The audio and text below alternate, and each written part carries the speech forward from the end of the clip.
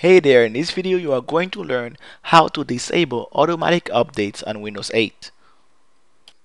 Now, while automatic updates ensure that your computer is always updated, it also installs updates that you don't really want.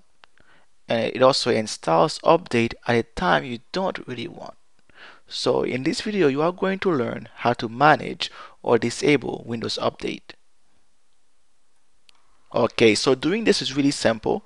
The first thing you are going to do is drag the mouse to the bottom left corner of the screen. So drag the cursor to the bottom left corner of the screen and then right click where it says start and then select run.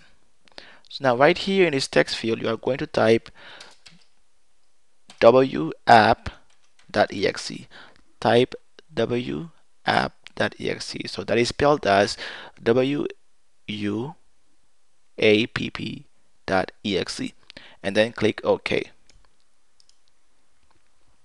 Alright, so this will bring up the Windows Update window. So go to the left pane here and then click Change Settings.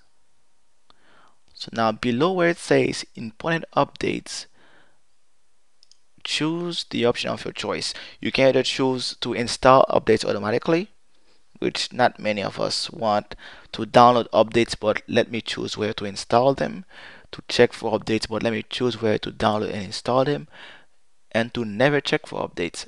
I don't really recommend that option. So these two should definitely interest you. Okay, so this is how to disable or manage updates on Windows 8.